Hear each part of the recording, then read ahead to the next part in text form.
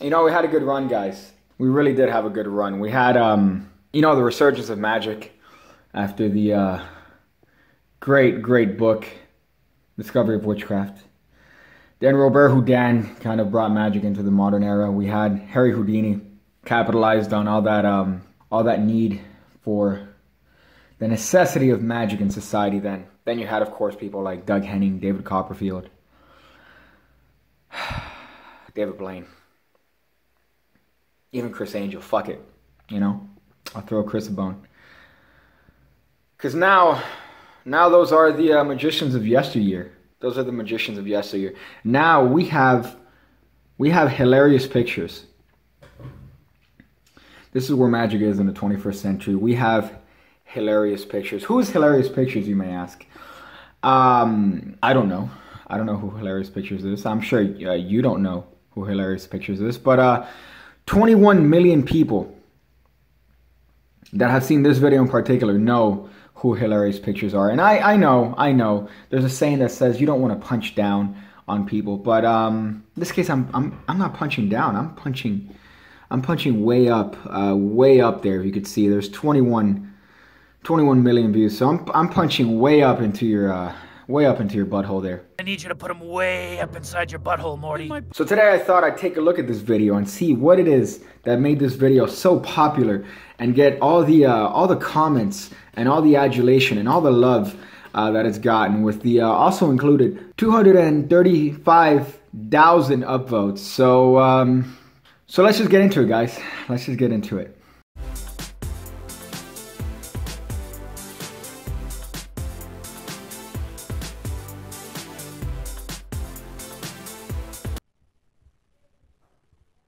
Now, I know it's very easy to make fun of the obvious misappropriation of the English language here, but I'm not gonna do that. See, I'm gonna be a little bit more of a video snob here, because if you see from the first 5 seconds of the video, you immediately could tell that the quality of video is not up to par. And I know you could say that some people don't have access to, you know, certain phones and certain camera equipment, but this is the year 2014. That's when the iPhone 6 came out. You had the Galaxy S6, which is a phenomenal phone. Galaxy S7 was about to come out. This, as a matter of fact, is a Galaxy S7. And you see it's providing of quality, you know, frame rate. There's a decent quality in the camera. There isn't film grain. So, you know, the effort in recording this obviously wasn't a priority. But you'll see now that that's only one of many issues throughout this video.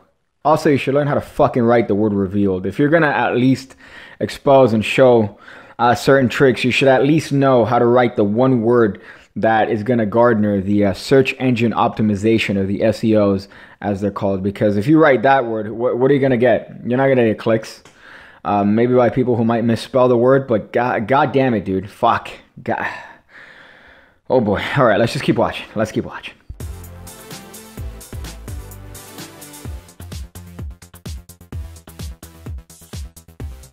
This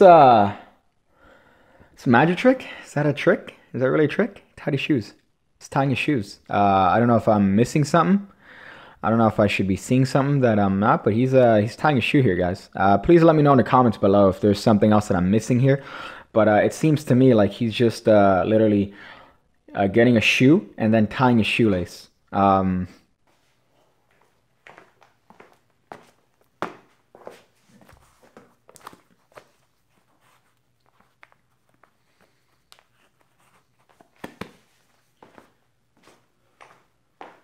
Again, leave in the comments below if I'm missing anything here. If Old Pig Cake is just not old to understand what this trick is, you know, just let me know in the comments. While you're in the comments there, you should also tell me what that is. What that is. You know, it's very common knowledge that the first 5 to 10 seconds of every YouTube video kind of determines whether or not the person chooses to continue watching the video. And in the first 10 seconds here, I've seen a man tie his shoelace. I've seen what seems to be a magic trick filmed with a pack of cigarettes. I see, I don't even know what that is. So if you could leave in the comments as well what that object is that he's apparently making float between his palms, that'd be phenomenal. So yeah, this is already setting the trend for the rest of the video here, which if I could remind you, has 21 fucking million views. I'm sorry. But it's just leave below what that is that he's making float precariously between his hands. Let's continue on. Here I'm gonna place the quarter on my palm, and I'm gonna tap it 3 times, and it will go through. Now watch.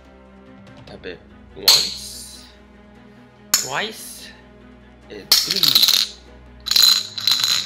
Right here, it went through.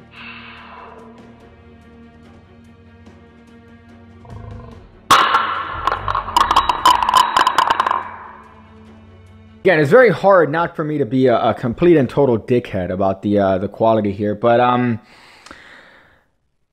gonna be a dick. I'm sorry, I'm gonna be a little bit of a dick here. See the frame rate of this shot, because it's filmed with his grandmother's rotary phone, it seems to be between 10 and 15 frames a second. And here you see that he does a slow motion where he decides to cut that frame rate in half and continue on with the slow motion here. And you see what that produces is a very choppy, glitchy, slow motion per se. See, but you have to shoot at a higher frame rate. And again, it's 2014. You have the iPhone 6 that's capable of shooting 30 to 60 frames a second at, you know, HD. Of course, I feel like he's shooting with a phone here, but he's using the front cam to record himself just to see that the shot is angled correctly. But you know, it kind of defeats the point when that diminishes the quality of the video significantly. That's it. That's the last rant on quality here. You want to know how this is done? Well, let's get to it. Anyone else feel like he wants to fight you based on that? Did anyone else? I got the feeling that he really wanted to like kick me or do some karate move. I know, cheap. It's a cheap hit. He's Asian. Naturally, he might know karate, but you'll see later on in the video that he's self-aware. He's self-aware. We'll get to that boat when we get to it. Oh boy. Twice and 3. Right here, you want to practice this magic trick many times as you can, so you will get more natural to it. You know, it's great when a magician of his skill level offers advice like practicing a lot to try to better the way you do your magic. And it's great, you know, this guy obviously he didn't just totally learn these tricks 15 minutes before shooting the video on his grandmother's defibrillator. He didn't just learn these tricks. These are classics of magic that he's been practicing for what seems to be, what, 18 to 24 years of age. So he's been practicing for a long time. It's very evident, but it always feels good when a magician of his stature and with his drawing ability in YouTube gives advice like that. It makes you, motivate. It motivates you. It motivates you to want to be a better magician and do your best. And I wonder what classic he's going to teach us next. Let's see what classic of magic he's going to teach us next. This is called tear and restore. The tear and restore trick. You know, I got to tell you, I've never seen that. There's something about that makes me apprehensive as to whether I actually ever learned this trick myself. TBH here, guys. I don't think I've seen that trick. You know, I've only been doing magic for 15 to 16 years now. This guy has 21 million views, so he knows what he's talking about. The tear and restore, restore trick here. I've never seen that one, tear and restore. Maybe I might learn something watching this. So let's see if I learned a new classic of magic watching this tear and restore trick. Let's check it out. Now watch. Tear this. Tear it again. Then tear it even more. Even more. And last time, we can roll this out.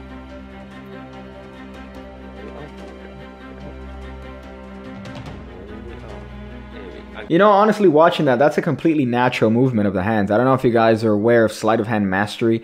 You know, we have such great magicians using such technical ability. Like we have people like Jeff McBride that, you know, produce cards fantastically. We have people in the modern era like Shin Lim who are able to do a lot of things with a pack of cards that people can only dream of. But, you know, I don't think anything compares to the movement that he just displayed with the grace of an antelope for that. Now, I don't want to expose methods here, but, you know, I don't really have to. I don't really have to with that. I had 21 million views. Why? Get some of that magic and rice. Rice. Okay, gonna save those rice for lunch. Yeah. You know, a lot of people typically have issues with, you know, pointing out stereotypes and race. And, you know, it's very easy in this particular scenario to really bash the fact that he just took out rice from his pocket, poured it over a supposedly torn napkin in attempts to use that as some sort of magical conduit to fix the rest of the napkin. So it's really easy for me to poke fun at that. But honestly, I think he does the job better than I possibly could. I think that he does better of a job poking at stereotypes than I could have possibly ever have. I also like that he decided that that was such a good gag that he thought he would have to put the text on the bottom of the screen just so people that aren't listening to the actual audio in the video also are aware of the funny gag, and save those rice for lunch. Even that was grammatically incorrect. Watch closely on these shoes that I bought 50% off on Black Friday. Alright, 50% off, still good. You know, let this be a lesson to you guys that have a hard time figuring out what to say during tricks. You know, you want to have a clear, established, coherent pattern point when it comes to your videos and when it comes to actual performance of tricks. You know, here he's saying that he bought these shoes 50% off Black Friday. I don't think that's the case. I think he made those shoes. I'm sorry. It's easy. It's easy watching this video. God damn it. I'm not racist. But don't you think that he's closer to a Nike factory than we are? I'm sorry, guys. I'm just calling it out as I see it here. Slowly hitting it now. See? Slowly back to normal. Oh, it's good. That's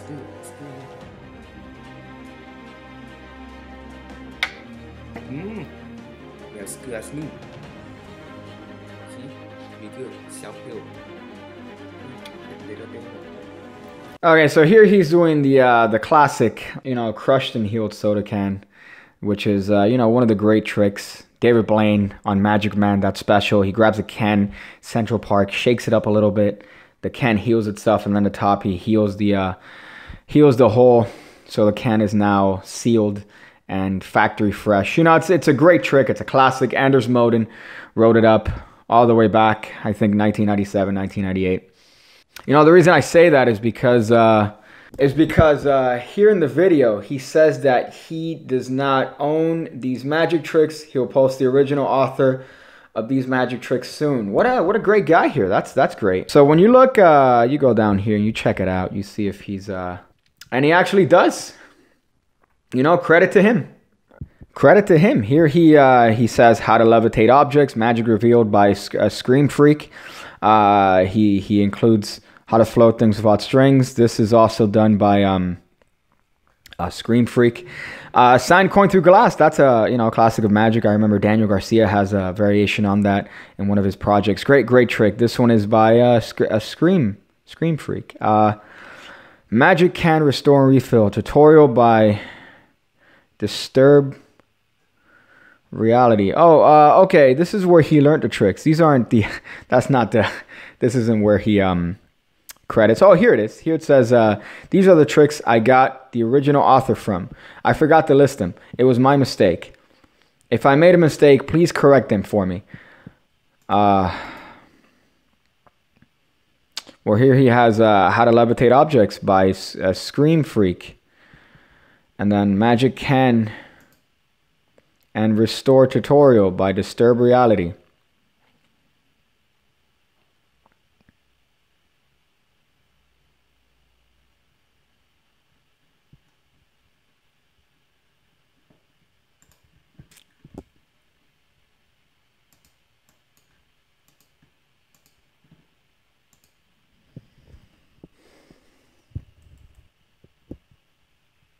And okay, so at the end of the day here, we have a guy. He's pretty charming, you know, pretty charming Asian fellow. He's funny, clearly from the his own little gags in the video. And then he doesn't even reveal this trick. He says that he wants to wait till he has 100 likes and shares, which I'm sure since then he's gotten way more. As a matter of fact, let's check how many.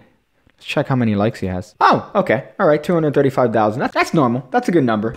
235,000 people liking this video. I really thought it was going to be, I don't know, something like maybe 100.